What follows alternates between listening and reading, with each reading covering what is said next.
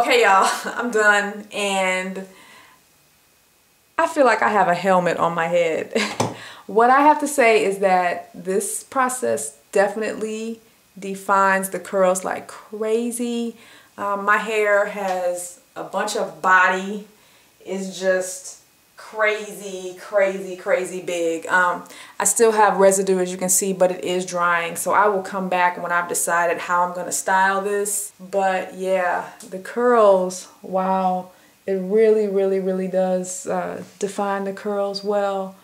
Hair is very bouncy and springy, and yeah, very big. So I'll come back when this is all dry and show you guys what I've decided to do. Hey y'all, okay, it's the next day. So I woke up this morning and thought, wow, how appropriate. It's NFL Sunday and I've got my own helmet. My hair was compact. It was hard. It was all shrunken. So I literally had to take my fingers and pick apart the coils. It's very, very curly, very, very shrunken, and very, very crunchy.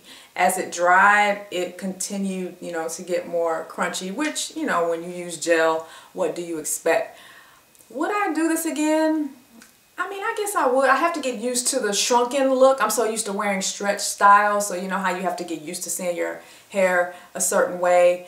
I'm not a fan of how it feels, but I'm still glad I put oil underneath the gel because it probably would have been a lot crunchier.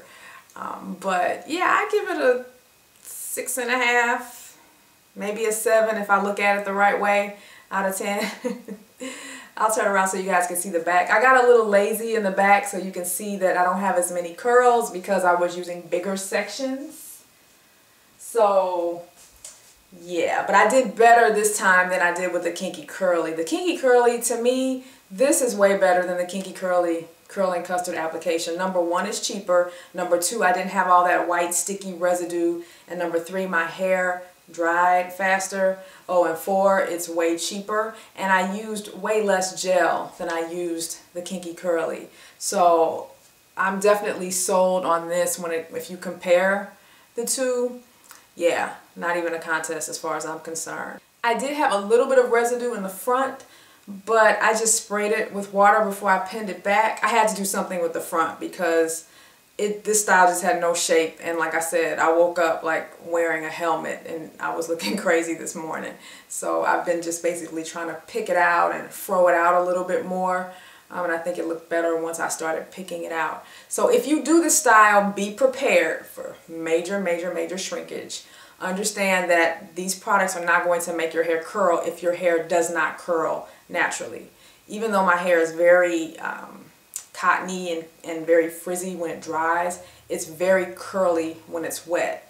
So these products basically just enhance what your hair naturally does. A lot of people ask me, you know, how do you get your twist outs to be so curly on the end, or how do your rod sets last so long? And part of that is my hair texture is curly anyway. So basically when you do something like this, it's just going to define what your hair does naturally. So don't buy products expecting to get curls if you don't have curls.